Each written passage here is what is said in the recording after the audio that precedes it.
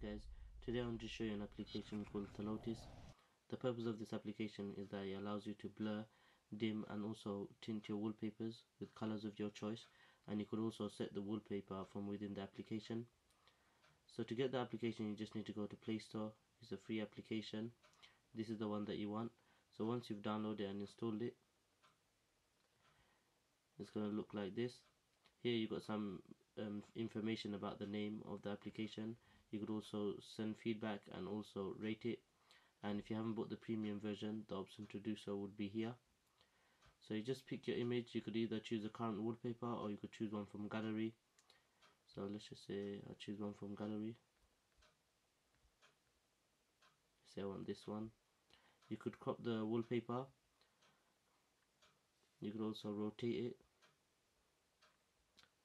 Once you're happy with it, you hit the tick sign, and then here you get the option to blur it and dim it. So once you're happy with that, let's say I want to dim it, just takes a few, not even seconds to adjust, and you can save it to your gallery if you like.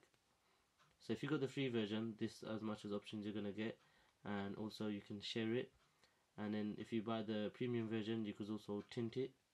So these are the colors I've chose earlier on, but obviously you can adjust it to your liking. So once you're happy with it, you just hit this tick sign and it's gonna set the wallpaper for you. There you go guys, my wallpaper is being changed.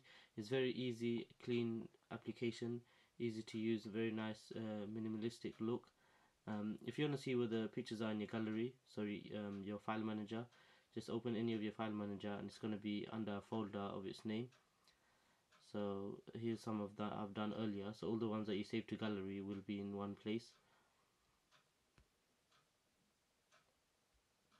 So this is one I have done earlier. Yeah, so that's about it guys. That's the Tholotis. Let me know what you guys think in the comments. Like, comment, subscribe. Thanks for watching, and I will see you in the next one.